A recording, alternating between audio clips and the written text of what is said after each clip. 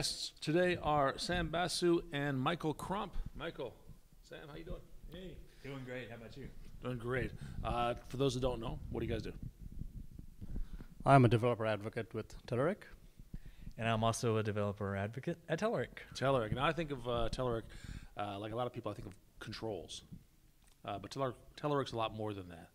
You guys are building this this whole app studio thing, formerly known as what was it called? As Icenium. So, and I know this in part because we did a show on App Studio about 6 months ago, maybe.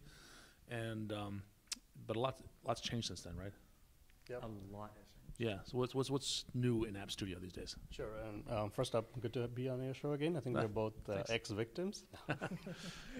Multiple ex-victims, yes. All right, so what we want to talk about today is like mobile apps, and everyone's building it. We have multiple platforms to support: iOS, Android, Windows, and other platforms. It's a dilemma for developers. How do you go about doing this? Mm-hmm. Because if you're an indie developer, you can make it for one app.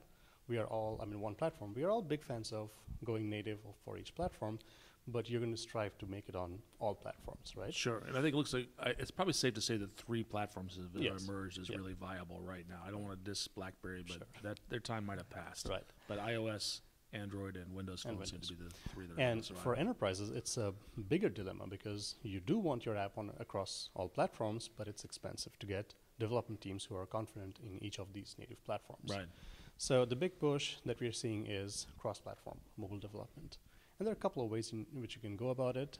You can do all-out C# with Xamarin, or you can do cross-platform hybrid development, which is what we are fans of. And that's where you use your web skills, your HTML5, CSS, and JavaScript skills to build mobile apps which feel like native apps across all platforms. And that's where a lot of our efforts in the last year or so have gone into. We have come up with this thing called the Telerik platform, which really is end-to-end mobile, with everything that a mobile developer or an enterprise might need to have a successful app in the store. Because there are several steps to this. You have to get your app prototyped, you have to develop your app, you have to test your app, have the right services, and then once you release your app, get it into the marketplace, maybe have a private store where you want to deploy. How is your app doing? You might want to have user feedback, you might want to have analytics to tell you how exactly your app is performing, how your users are using it. So that's where the Telerik platform comes into play, trying to equip you with everything end-to-end mobile. Okay. What about App Studio? What's true about App Studio today that wasn't true 6 months ago? Yes, so App Builder is actually the official name now. App Builder. I'm sorry. Oh, it's okay. They hey, the names sometimes change around. Yep. But so with App Builder, there has been Visual Studio integration in the past. I think on one of your previous shows, Visual Studio was talked about. We've changed some templates since then. We've made a couple of templates that were a little bit easier now to work with. We're kind of fans of the hamburger kind of menu where you kind of have a slide-out menu. Okay. We've added a couple of those in. We've even got templates now that are completely vanilla, so there's nothing added. So if you don't want to use jQuery or you don't want to use even Kendo, you don't have to use those. So that's built in, and also the upgrade path is really great for Visual Studio. So if you're on 2010, 2012, or 2013, all 3 of those works out of the box. These are plugins for Visual Studio. Exactly. So you'll go into Visual Studio, and you can select a template, and underneath Telerik there will be like App Builder, and then you can select your template that you would like to start with. Is that with a? I know there's a lot of Microsoft developers that watch my show. I think just because I have a lot of .NET guests on. Is it File New Project? Yes. And then there's an App Builder project template? Yes. Okay. And underneath that, well, you have to go to the Telerik node. Okay. And then from there, there's 5 templates that are out there that's available for you to use. And there's also, from your menu bar, there's an App Builder menu that you can select. Okay. And from that drop down, you can do things like configure your project, from project settings to maybe some artwork, and even like build and deploy and set it to the cloud. I see. But that's just some of the improvements in the Visual Studio. We still have another client if you would like to use that. So we have another Windows IDE client that you can use. That's a standalone client. Yes, absolutely standalone client. And this is for people that, they don't have Visual Studio. Sure. Maybe they choose not to use Visual Studio. There's a CLI that Sam will mention. and that there's also you can use the in-browser, so you don't even really need to have something installed on your machine. That's where this all started, right? The first version was all in browser and all. Yes, everything was just, you just go to a web browser and you go to the URL platform.telerik.com, and you can start in your project kind of from there. It was an integrated cloud environment, as I recall. So the ice came from. I know that. Exactly, ICE. Icenium. So which was a better name, by the way. I don't know if you know that. It's on an umbrella. I know. So that's kind of a quick breakdown of some of the different sorts of IDEs that you can work with. And one of the things I think that may be kind of important to mention while we're talking about this is using the CLI, and especially with like Sublime. So CLI is command line interface. Okay. And I'll let Sam run with that, maybe with Sublime, or what you've used it with in the past. Sure. So again, the thing that we're trying to get across is freedom for developers. Mm-hmm. Pick your IDE, pick whichever you're comfortable in. If Visual Studio is your thing, stay in Visual Studio all day long, and you can go from file, new project, all the way up to the store from every one of these IDEs. So there are 5 or 6 that we support. There is Visual Studio, there is the Windows stand-in client, there is an in-browser client, there is a command line interface. So I think that's the 4 that come to mind right away. And all of these things are meant to empower you to use whatever you want. Oh, and the last one is the Sublime Text, which is a very popular text editor with a lot of web guys. So in any one of these 5 or 6 platforms, you can go from file new to all the way up to the store. There are a couple of ones which we are really proud of, like the in-browser client. It's quite fantastic to be staying in your Visual Studio or Sublime IDE all day long. But the fact that you can just go pull up a browser with your little Surface or iPad mini in a coffee shop and start your development. And you can just pick up from where you left off, because all of these plugins across multiple IDEs, you can hook up your project to like a GitHub or a TFS, and then it all saves and syncs across all of these IDEs. So I could be at home in my Visual Studio on my laptop, then when I go to a coffee shop, I can just pick up from where I left off on the web. Sure. And the or web if I'm has at a client site that doesn't have any tools installed on their machines. Exactly. You And use this one. Exactly. So, and the thing that we are kind of proud of is a lot of .NET developers now want to write apps for iOS and Android, because we are in this hybrid world. Maybe you do not have a Mac. Maybe you are not equipped enough to do like Android development. Oh, this is big. So I can use App Builder and create an iOS app without owning a Mac. Absolutely, without owning a Mac whatsoever, and all the way up to the Apple App Store. And you can do this across any of these IDEs, like the in-browser client. It's actually pretty rich. You have nice code editing. You have a Solution Explorer. You have an output window, which kind of looks like Visual Studio. And then you can fire off the simulators from inside Visual Studio, inside in-browser client, inside the stand-in client.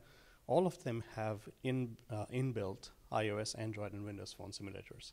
So you can test as much as you want on the simulators. They do some nice simulation of network strength, geolocation, and so on. But then when you want to actually deploy the apps to your device and see how it's functioning, because I mean that's what most mobile developers do. You want to see your app on a device. We try to make it really easy. So you can fire off a build and say, which platform do you want to build on? The same app. Keep in mind, this is just HTML, JavaScript, and CSS assets that you're packaging up using Apache Cordova. So when you say, give me a build, we're going to ask, what platform do you want? And accordingly, we're going to create an app package which is meant for Windows Phone, iOS, or Android. And then you get a simple QR code. You can scan it on your phone, and it just side loads directly into your phone, which can be a full app package, if that's what you want, or it could be using something we call a companion app, which is available on, again, each of the app stores. What it is just a shell, which can host your app. Your app is going to be full screen in each of the platforms, and it looks like any other native app, but you just don't need your app, your phone to be unlocked, like developer unlocked, because then it just installs the app from inside of our companion app. And the 3-finger, one of the extra benefits is the 3-finger kind of refresh with the companion app that Sam was just talking about. Live sync just is wonderful. So once you have actually scanned the QR code, this is on a developer unlocked device, you can use 3 fingers on the screen and then pull down, and it's called live sync, and it'll pull down your latest build. So I could actually be inside Visual Studio and I could make a change, and I could have an iPhone, you know, right beside me, and I could make a change to whatever, just say text, for example, like, you know, spelling error, and I could actually use the 3-finger swipe, and I could refresh my application on my phone. And what's really great about this is that the QR code that Sam mentioned, I find that whenever I'm presenting or I'm showing people what that they can do, the QR code that's generated, will make that available on the screen. Mm-hmm. And as we are actually building the application out, as long as everybody has downloaded the companion app, they can actually watch the changes on their devices without paying any sort of fee. Like they normally would have to pay for. With Apple has a $99 individual fee, Google's $25, and obviously Microsoft has a small fee for it's $19 right now for a Windows Phone. But that bypasses all of that, and it's a great learning experience because I've been to some colleges as well, and just people seem to love that functionality. Is there a companion app for each app that you build, or is there one companion app to rule them all? So each platform has a companion app that you download. So I'll usually start off a presentation with, hey, go out to the Telerik store. Go out to your app store, regardless of which platform you're using, and search for the word Telerik, and then you'll find an application called App Builder, Telerik App Builder. Download that application. Once you've downloaded that application, there is where you can scan in. Then is when you can scan in the QR code. That's it. And they scan it in, and then we just start working and building. So once you have, for example, the iOS companion app, you can download you can download my app and your app and the app you build next to the separate app. So with that kind of go, there's another piece to that part of it that kind of ties in with like App Manager, which we may go into a little bit detail, but with this part of it, it would be like one kind of app at a time. So it's specifically tied to an app that I'm building today. Yes. Okay. Yes. But there. One tomorrow. But yeah, we have a solution for that as well in App Manager. If we want to touch on. Sure. Just describe what it is. Well, what Michael is referring to is really the mobile management tool, where you can have multiple apps deployed into a private store. But to your point, yes, there is a single companion app for iOS, Android, and Windows. And as you're developing one app today, and you develop another one tomorrow, it's the same app. You just push down the new bits. Oh, okay. So you don't need newer apps or newer companion apps for every new app that you build. Okay. That 3-finger refresh or live sync will take care of that. I see. With that builder, the new features that we haven't talked about? Yes. So a couple of new things that we are proud of is if you're inside of Visual Studio, you have your NuGet package manager. So you can bring down other third-party DLLs. What do you do on the web? Because the JavaScript board operates slightly differently, right? So that's where you have your node package managers for the server side. You have something called Bower for the client side, which is to manage and version your JavaScript libraries which you're using inside of your app. So we now have Bower package manager inbuilt inside of App Builder, and you can just right-click on your project and bring in jQuery, bring in Angular, bring in Knockout, any of the JavaScript frameworks that you want to play with, and it will be automatically versioned, and all of its dependencies will be managed for you inside of your project. Interesting. In the Cordova plugins. Yeah. So the other thing, you want to talk about it, Nick? Sure. So Cordova plugins is something that's used just extensively. Okay, so we should back up. Define Cordova first. Yeah, so Cordova, basically there's a couple of branches. So there's PhoneGap, and then there was PhoneGap gave the Apache Foundation Cordova. Cordova is kind of its own sort of kind of thing, and it's something that anybody can freely work on and help. And so Telerik is absolutely a part of that. Yeah, so let me paraphrase that. So Cordova is an open source for building cross-platform mobile apps, and App Builder is basically a branch of that you commercialize. Is that fair? Let me answer that. I've said it wrong. So, not quite, but let me rephrase. So here's what's going on. So let me back up a few years and kind of see where we are with Cordova right now. PhoneGap, as we know it today, is different from PhoneGap a couple of years back. So PhoneGap managed to do, the team working on PhoneGap managed to do two magical things. One is they figured out a way to write JavaScript proxies to the native APIs for iOS, Android, and Windows Phone. So the way you access the camera, on it, for example, for iOS, is different the way from how you access it on Android or Windows Phone. But if we give you an abstraction in JavaScript, so you write one line of JavaScript to say, get me the camera feed, and then it translates that down to the native API for each platform. So that's the JavaScript proxies for each APIs on every platform. And then they figured out a way to package up all your web resources, your HTML, JavaScript, and CSS, and any other JavaScript framework that you use, into an app package. Because as much as Apple, Microsoft, and Google are different, their app packages are about the same. They're all zip files with slightly different configurations. There's an AppX for Windows, there is an IPA, and there is an APK. But they're essentially zip files. So we can package up all of your web assets, deploy them as a native app, which is the big win compared to going mobile web, because you don't have a store presence with mobile web. Right. With cross-platform hybrid, you actually get to be in the store and monetize your app and do all of those things. Your apps, actually, if they're written nicely, they look and behave just like native apps. And this is particularly true if you're like a Facebook or a PayPal, or maybe even like any enterprise line of business app, because you want your app experience to be about the same on every platform. You might have a little tweak here and there for each platform, but you want to have your Facebook experience the same. Sure. And you really want to have one code base, so you're not maintaining 3 different things for 3 different platforms. And that's where the HTML and CSS and JavaScript magic really comes into play. And underneath all of this Cordova is how you're accessing the native APIs for each platform. And we bundle all of that up into an application package that we can distribute either to the public store or to the private store. Okay. Does it make sense? Yes, it does. Okay, that was an aside to explain Cordova stuff. We were aside from what? What were we talking about? We're talking about more features, right? The new features. More features? Yeah, in Studio or other places, like what's new? Yeah, so another thing was we have upgraded in the past month or so from Apache Cordova 3.2 to 3.5. Obviously, you'd want to be working with some of the latest stuff, and we've created our own plugin site. So if you wanted to check out our plugin marketplace, you would be able to do that. So for example, social sharing is something that's just absolutely huge. Everybody wants to be able to social share in their Cordova-based applications. Hashtag I do. Exactly. So you would be able to go to the store and you would be able to search through, and you can actually drill down to whichever phone you may be targeting.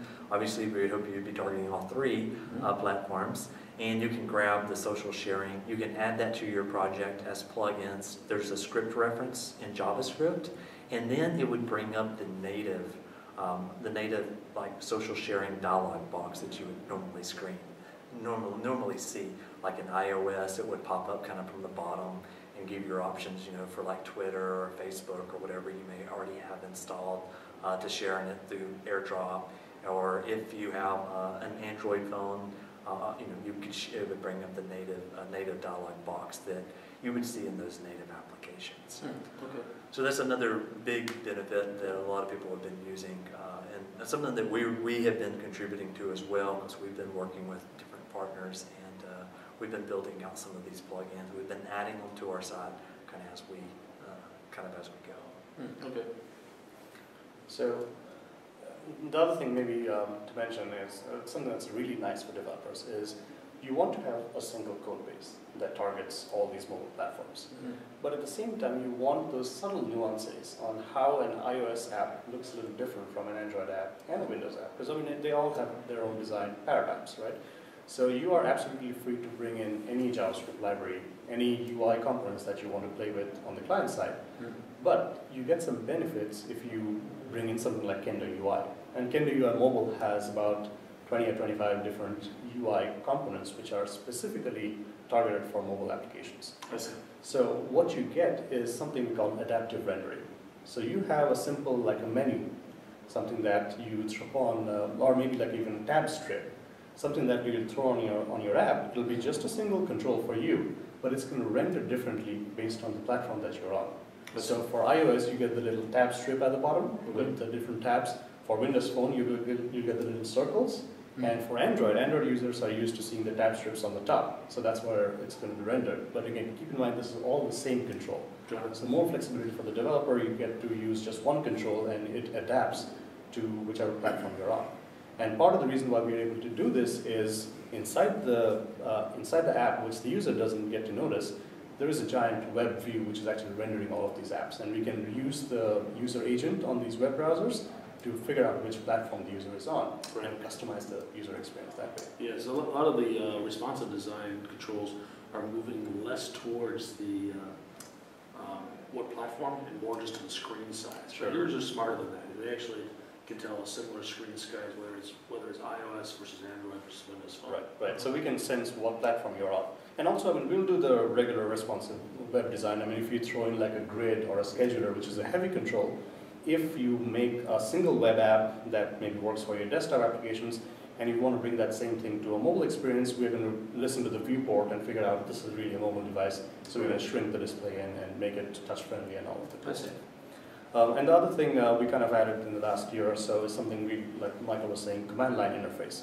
Because a lot of enterprises in particular have their own build processes. You might want to have scripts that do nightly builds every afternoon or something, or like every hour. You have a development team who's working on your app, your project, and you want to kick off the build.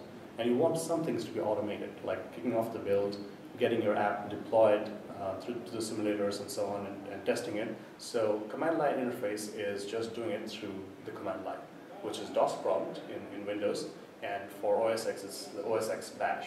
And all of those, I mean, both of those two things are actually dependent on Node.js underneath. So we have a Node.js plugin which you can install through NPM on both Windows and OS X. And it's going to get you the command line tool. So you can say, App Builder, create this project.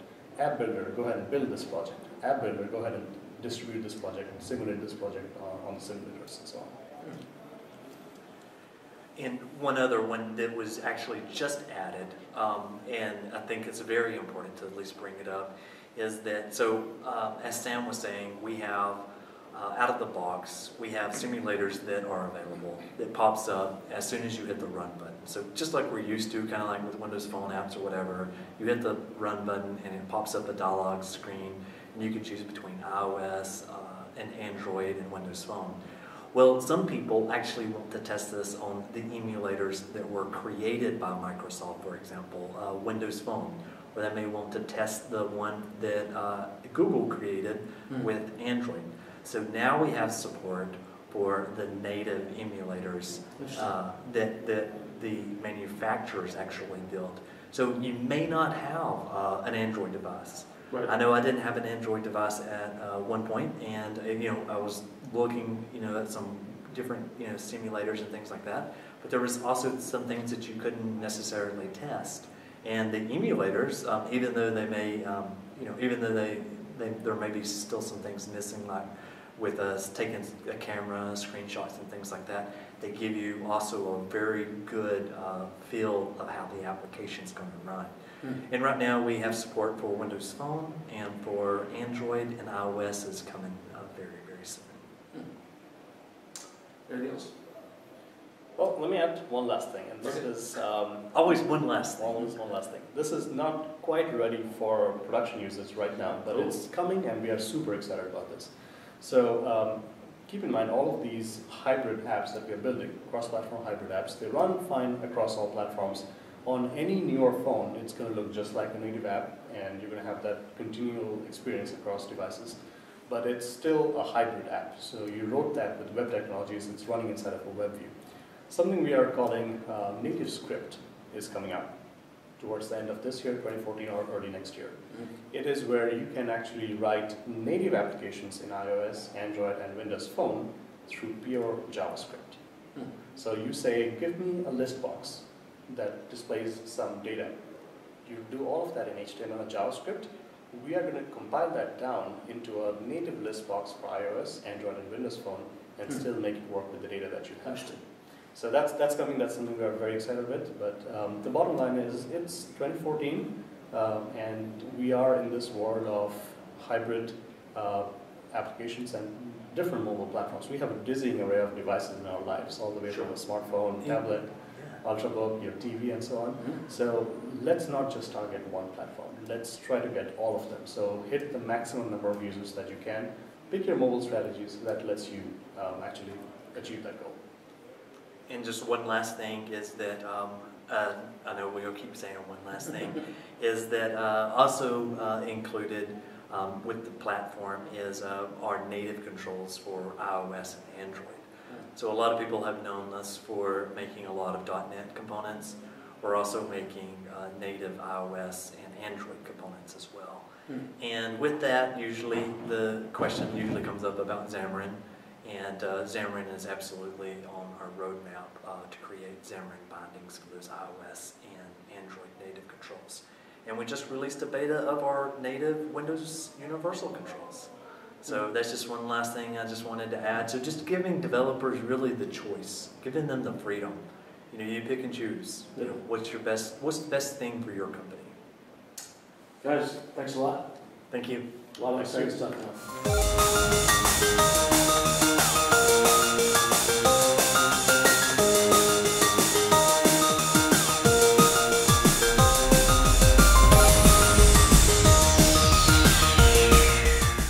Hi, this is Michael, and I have loved talking about technology with my friend David Giard.